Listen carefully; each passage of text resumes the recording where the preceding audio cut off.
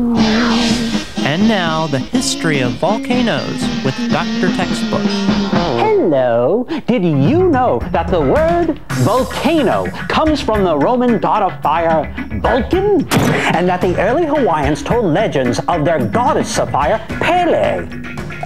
In the year 79 AD, the Romans were the first ones to write an eyewitness account of an actual volcanic eruption. Falling ash spewed out of Mount Vesuvius, and the ash and the mud flows combined to bury the nearby city of Pompeii, thus killing about 2,000 people. 2,000 years later, archaeologists actually unearthed this ancient city of Pompeii.